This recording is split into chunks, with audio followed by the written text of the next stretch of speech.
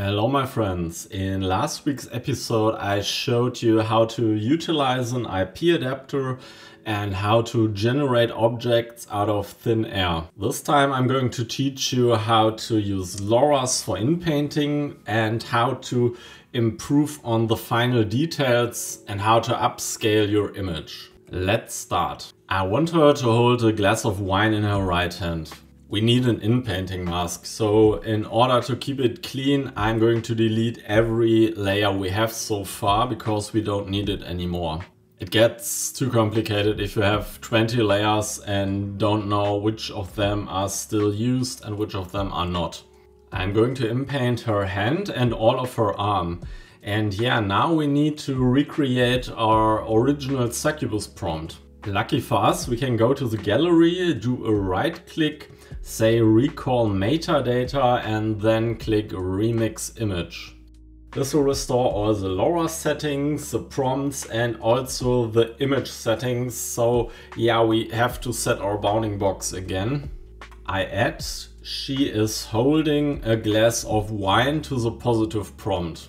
Red wine actually. The tail sitting on throne can go away, we don't need it anymore. This was only for the base image. Let's increase the size of the inpainting mask so there is more room for experimentation for the image model. So let's set the denoising strength to 0.6 here.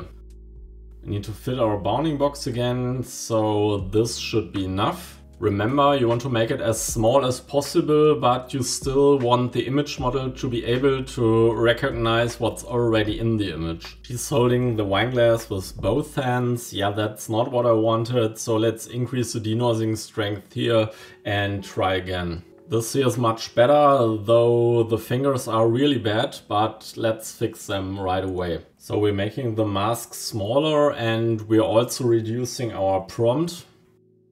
We just say woman holding a glass of red wine. So, and this here can also go. Also, let's remove the demon legion and the succubus LoRa, because we are just inpainting a normal hand here. Let's decrease the denoising to 0.4 and also let's make this bounding box smaller. To not bore you, I tried different denoising settings off screen. And I found that this one here, 0.7, yielded the best results. I zoom out to look at the overall image and I really like what I see so far. But the outfit of our succubus is pretty boring. So yeah, let's bring a little bit Legend of the Seeker into this outfit. I have this LoRa already installed here. I don't know if we are going to do the full armor, but let's start with the boots maybe. So again, let's decrease our bounding box.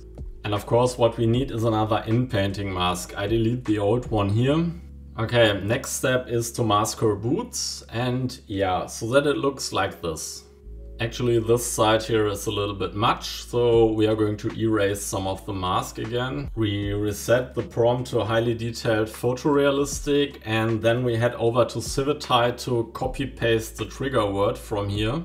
And I write over knee boots. Let's decrease the denoising here to 0.6, and actually I want to have the boots in blue.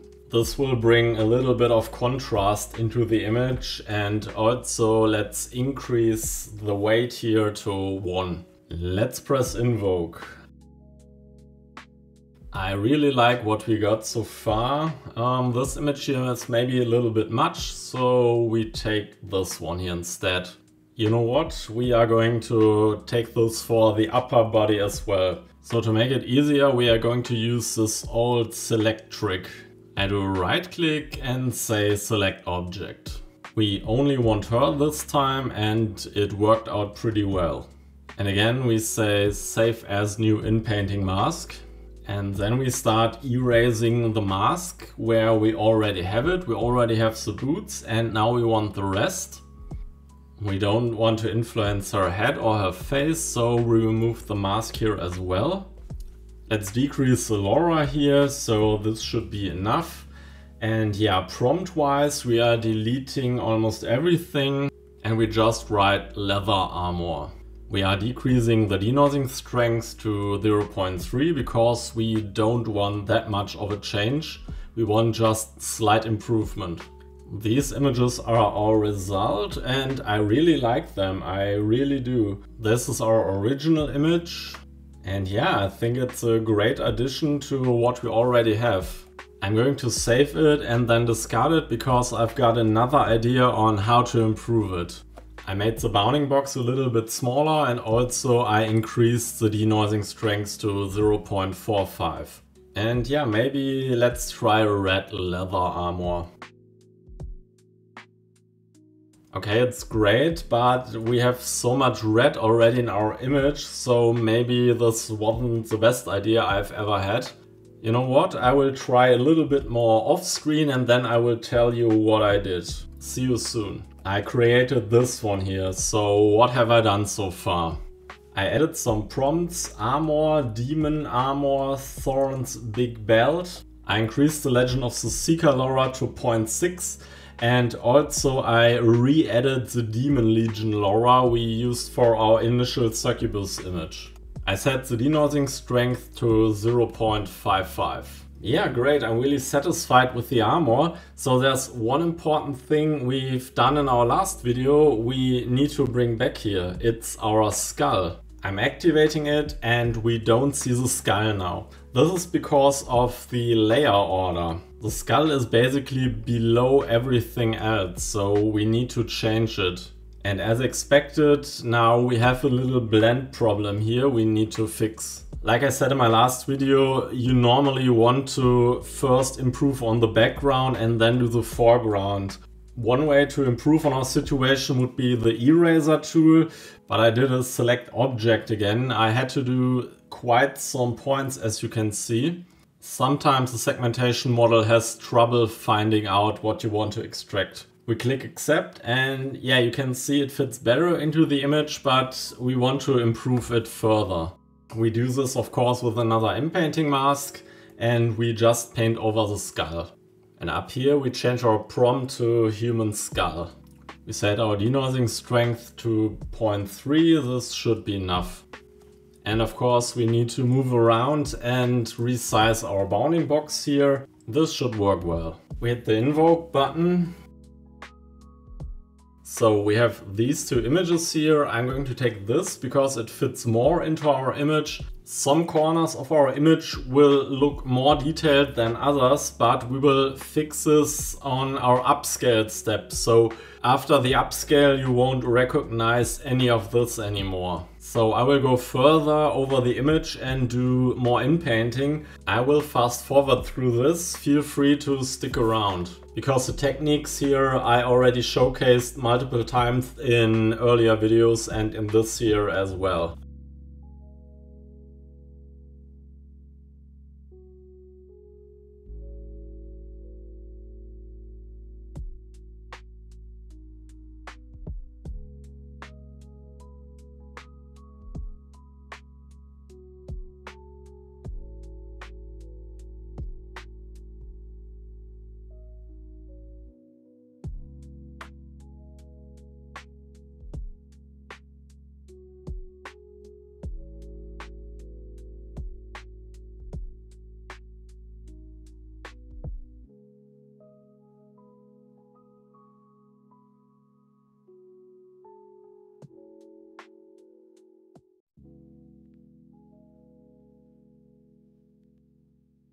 I've got one trick up my sleeve that I want to show you here. I wanted to increase the details on both of our wings of our succubus character, and I somehow couldn't get the same amount of details. So either there were too many veins or not enough veins, so I needed to go another way about this.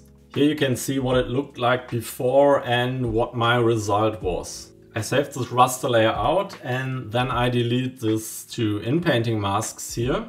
I do a right click and say copy inpainting mask to new regional guidance. And now I click here on reference image. I go over to my gallery and drag the image from up here over to the layers and let go in here.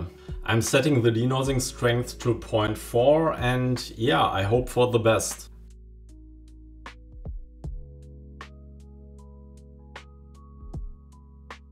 This here is way too detailed. Also, it turned this here into a beak of a bird or something, and yeah, that's not what we want. So we are reducing the denoising strength to 0.3 and the regional guidance to 0.5. After some off-screen experimentation, this is my final result. I increased the weight of the regional guidance again to 0.75 and decreased the denoising strength to 0.25. So one minor issue to fix here are these buildings here that are slightly a couple of pixels into the image. So we are doing it the lazy way, we are just cutting it off. We are making our bounding box smaller and then we just do a right click, save to gallery, save bounding box to gallery.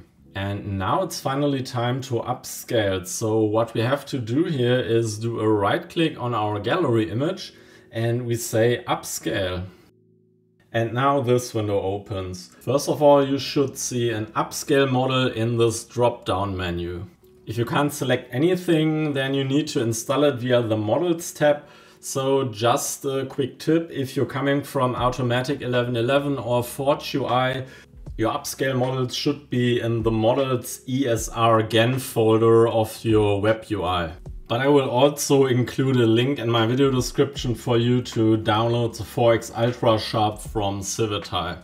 The way Invoke upscales is they use the 4X Ultra Sharp or any other upscaler, but they also use the image model. So this is why it's important to provide a most accurate prompt and also maybe include one of the LoRAs you use to create these images. So in our case for prompt, we are adding destroyed city in background and also our hellhound, of course. So regarding our LoRAs, the add detail slider can stay at 0.5.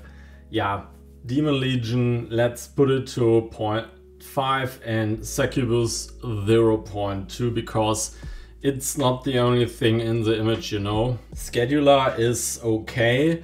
CFG scale, however, 2 seems a little bit low, so let's crank it up. Okay, creativity and structure. So creativity, think of it as the denoising strength. So if you set it to 10, the output image won't look much like the input image. So I usually go with something like 4, 5 or 3. I haven't a real rule for it. So, and structure is also to keep your original composition intact. So this is also between 4 and 6. Now let's render it and compare results afterwards. So upscaling with Invoke takes quite some time, but the result is worth it.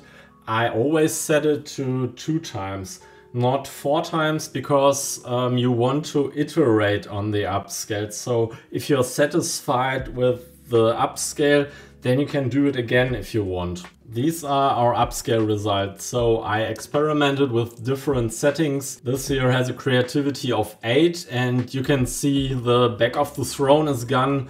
And now our hellhound looks like it's cut in half. So that's not what we wanted actually. So basically these values are for you to try out. Sometimes you have images where a little bit creativity is good because creativity usually means more details. But on the other hand, the consistency of the image is also important.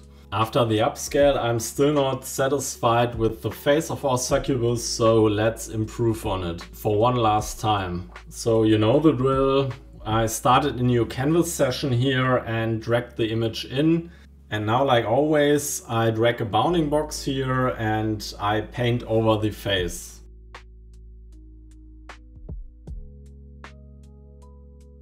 And of course we need a prompt, so let's go with female succubus, highly detailed, smirk, looking at viewer, staring, dark eyeshadow, red glowing eyes.